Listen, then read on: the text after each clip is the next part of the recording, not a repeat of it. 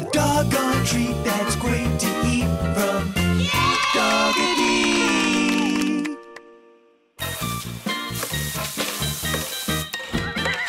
Hey, Doggity, there's about 50 monkeys out there, and they're all screeching for dessert. Monkeys? Dessert? But you don't eat dessert until after dinner. How about a monkey snack instead? Well, if it's a snack they want, I'll cook up some ice cream. Mac, you don't cook ice cream on the grill. I cook everything on the grill. See? I'll get the mop again. When I used to sail the 7 seas, I saw a multitude of monkeys. 10 feet tall they were, with long necks and spots, and they ate nothing but leaves off the trees. That's not a monkey, Captain Tony. That's a giraffe. What?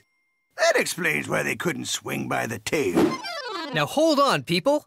If we want to make a monkey snack complete, I know a sweet afternoon treat that's good to eat and made of... Meat? Seaweed? Sugar and spice and everything nice? Close. Bananas! Are you with me, friends? We're with you, Doggity. First, we need some bananas, Mac. And some sticks or spoons, Deedledee. Captain Tony, some yogurt, like so. Then cover them in coconut, or graham crackers, or cereal, or some other yummy thing. Freeze them frozen in the freezer, and bungle your jungle. It's Banana Pops for hungry monkeys, and monkeys love bananas. Order up!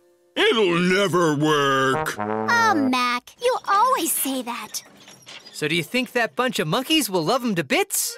No monkeying around. They loved them. That's doggone good.